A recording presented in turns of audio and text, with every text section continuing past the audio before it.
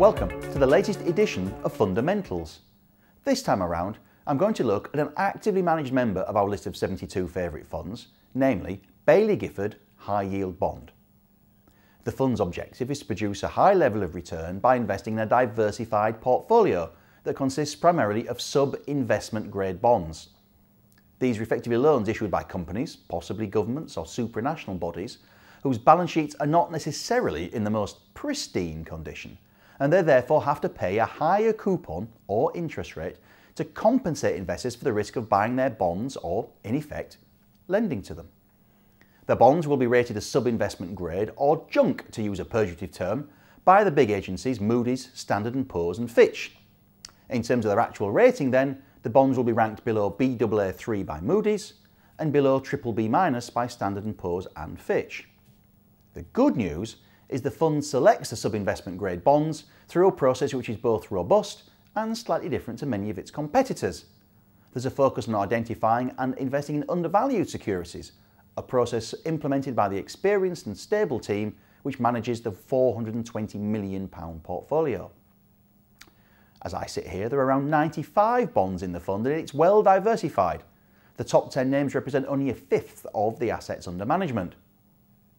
Leading portfolio picks include bonds issued by the Dutch financing vehicle ATF, Virgin Media, Phoenix Life, Telecom Italia, the Italian bank Unicredit, and also L Brands, the owner of the Victoria's Secret retail chain. As you'd expect, the average credit quality of the portfolio is BB, and the overall credit profile of the fund is shown here. This next graphic shows the maturity profile of the bonds owned by the fund. The effective maturity is around 7 years and effective duration is around 3 years. Then we come to the yield on offer. Baillie Gifford High Yield Bond Fund currently offers a yield of around 3.8% to investors, and that comes from the coupons paid by the bonds it owns, where the range of payments is as shown in this graphic. The fund comes with an ongoing charge figure of 0.38%, so you do have to pay for the manager's expertise. And for those who put faith in such things, it's got a 4-star Morningstar ranking. As a final point, Baillie Gifford High Yield Bond Fund is eligible for SIPs, ISAs and dealing accounts, and the minimum investment is just 1 share, and they cost around 135 pence a piece at the moment. So, those are the mechanics. The question to address next is why could investors consider this fund for portfolio inclusion today? And I think there are 3 perfectly possible reasons for considering this for portfolio inclusion. The first is the 3.8% yield that comes from the coupons paid by the underlying bond holdings. That 3.8% figure beats cash in the bank, it beats the yield available on the benchmark UK 10-year government bond, or gilt, and it also beats the current UK inflation rate of 2.6% on the consumer price index, 3.3% on the retailer price index, at least before fees. We're also talking about the income units on the fund here, so you will receive dividends from the fund on a quarterly basis. The second reason to look at it is portfolio diversification.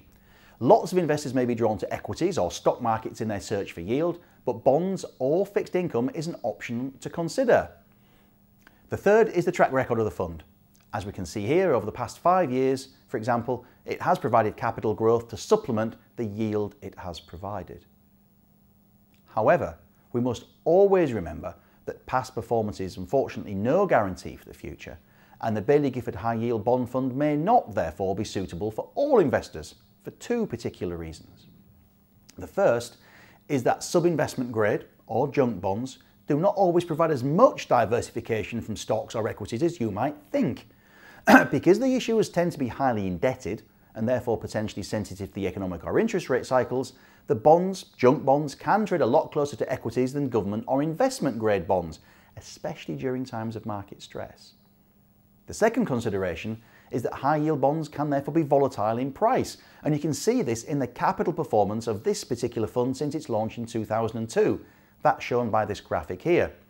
So in sum, the value of the fund could go down as well as up, and there have been some big downdrafts in the past that would have wiped out a big chunk of the value of the dividends received had you sold at or near the bottom. So what this does go to show is that investors must therefore do their research on Baillie Gifford High Yield Bond Fund to make sure that it fits with their overall strategy, target returns, time horizon and appetite for risk before they put any capital to work. In this case, you'll need to particularly make sure that the spread or the premium yield you're getting relative to, say, government bonds or investment grade corporate bonds provides enough compensation for the risks involved. And that is a decision only you can take. But even if you don't think this fund is for you, it may be worth keeping an eye on it, and indeed the high yield bond asset class as a whole. This is because it can sometimes be a bit of a lead indicator for stocks when times are about to get better or tougher. Another way of doing it is keeping an eye on this big US quoted tracker or exchange traded fund, the iShares iBoxx High Yield ETF, as it does show that it can be a point of the stock market too. So it's certainly looking at this chart that shows the tracker's performance relative to the FTSE All World Stock Index. Though again, I must stress, we all know the past performance offers no guarantee for the future. Thank you for watching, and I look forward to seeing you next time.